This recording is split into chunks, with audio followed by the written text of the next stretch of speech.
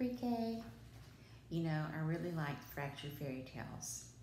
So today I'm going to read you another.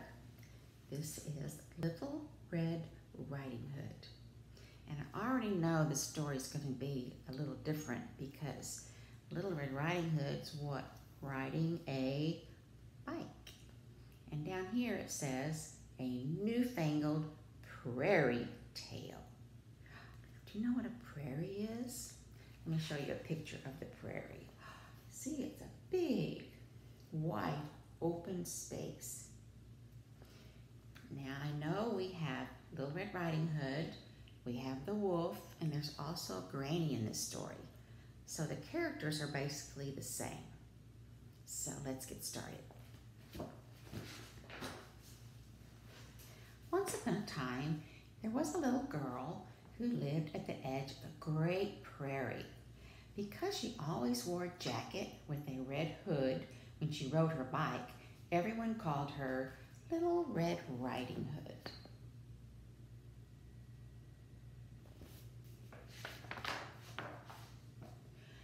Now one morning, as Little Red Riding Hood sat eating her favorite wheat berry muffins, she had an idea.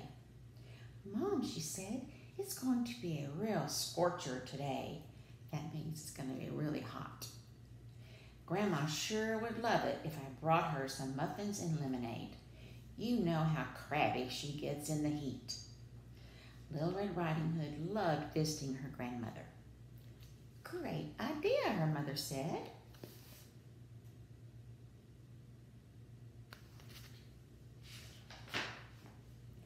So Little Red Riding Hood's mother packed the still warm wheat berry muffins and cold lemonade into a basket. After airing up the tires on her bike and testing the brakes, Little Red Riding Hood set out on her way. "Now, don't forget," called her mother, "go straight to Grandma's, and whatever you do, don't talk to strangers." "Sure, Mom," Little Red Riding Hood promised.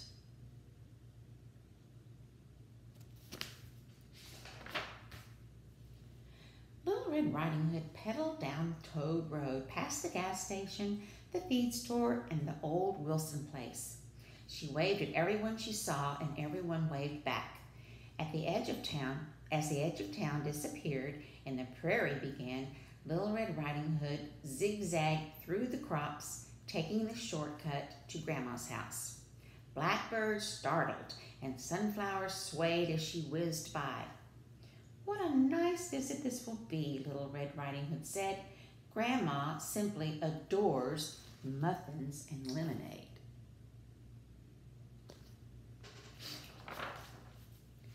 But who should be cutting through that same field and up to no good, I might add, but a very hungry wolf? When the smell of those wheat berry muffins came wafting his way, the wolf's nose quivered. "Gadzooks," he whispered. "What is that scrumptious smell?" The wolf rushed toward the heavenly odor. "Whatever it is, I must have it," he growled.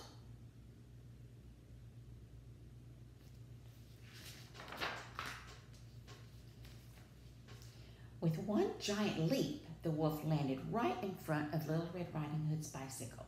"Ha ha!" he roared. Little Red Riding Hood slammed on her brakes. "Hey, be careful," she shouted. "You could get hurt surprising somebody like that." The wolf chuckled at the warning. "What's in the basket, dearie?" he asked with a wide-toothed grin.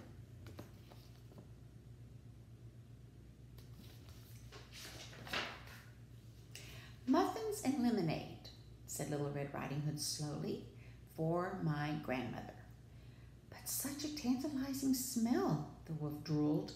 "They must be very special muffins." "Oh, they are," Little Red Riding Hood said proudly. "They're my grandma's secret recipe, and they always take first prize at the fair." The wolf licked his lips. "She must be a dear, sweet woman," he crooned. "Do you have very far to travel?" "Oh, no," Little Red Riding Hood answered. "Just over that ridge, this side of Turkey Creek." The wolf smirked, his mouth curling up at the corners. "How fortunate."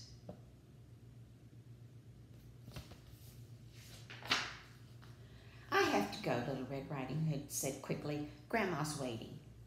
The wolf slyly turned in the opposite direction and pointed. Ooh, he gasped, what beautiful flowers. Such a dear, sweet grandmother surely deserves some of those. Little Red Riding Hood nodded. Gee, you're right, she said, jumping off her bike. Grandma loves flowers. Do you think she'd like these white ones too? But the whistle of the prairie wind was the only response. The wolf was gone.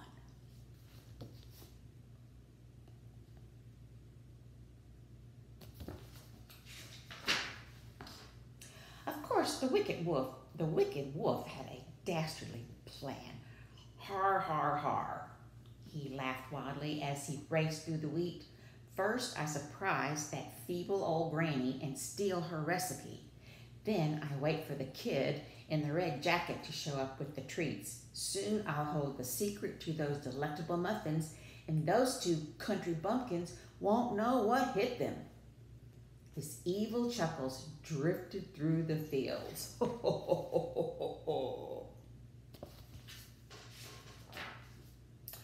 When the wolf arrived at Grandma's house, he found a note on the door. Here's the note. Little Red Riding Hood, out in the fields. Love, Grandma. This will be easier than I thought, the wolf snarled. Grandma's obviously off her rocker, wandering around in the heat. Muddled brains are so easy to persuade. The wolf cackled, feeling enormously pleased with his good fortune.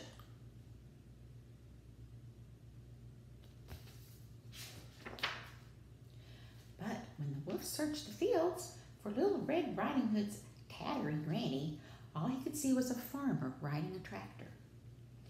Impatient, he shouted, Hey, old man, where's the ancient granny who lives in that house? The farmer, though, seemed to hear nothing. Very well, the wolf said with a snicker. I love surprising those dim-witted hicks. And he began to silently sneak up behind the tractor.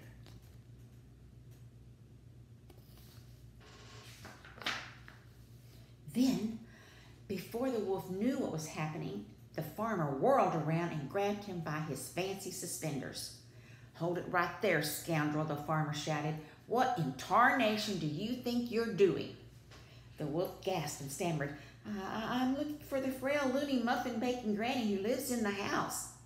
Well, Sherlock, boomed the farmer, whose grip tightened on the wolf. You're talking to her. It's the granny.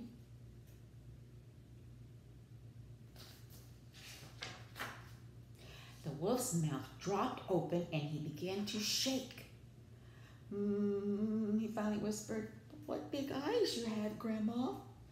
All the better to see you skulking around my fields, Grandma answered. My, what big ears you have, Grandma, the wolf croaked. All the better to hear you coming, Grandma answered. My, what big hands you have, Grandma, the wolf groaned. All the better to crush you like a bug if need be, said Grandma. And lucky for the wolf, Little Red Riding Hood rolled up just at that moment. Granny's got that wolf. Grandma, are you okay? Called Little Red Riding Hood. Sure, sweetie, Grandma said. Together, they marched the grumbling wolf to Grandma's kitchen, Grandma lecturing all the way. Don't you think if there was a Little Red Riding Hood, there might be a Big Red Riding Hood too? I thought I got rid of bullies like you when I moved away from that forest. Might as well have a bite to eat while we decide what to do next, Grandma said. The wolf for once was silent, his mouth full of the delicious muffins. Of course, Grandma said at last.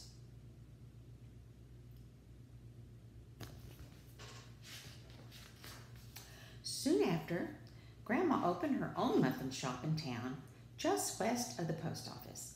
The wolf, he was her chief baker, sales clerk, and dishwasher, being kept much too busy to cause trouble for anyone.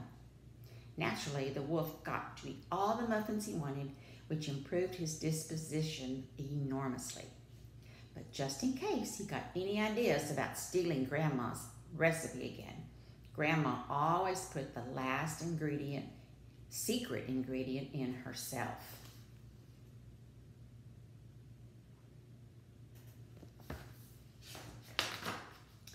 Little Red Riding Hood, too, went to work for her grandmother, delivering muffins on her bike.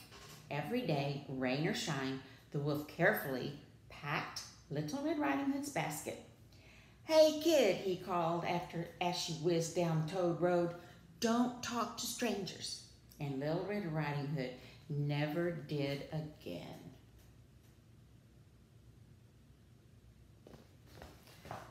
Well, I hope you liked that story. I thought it was pretty funny. And that's Little Red Riding Hood, a fractured fairy tale. Bye. Hugs to you. See you next time.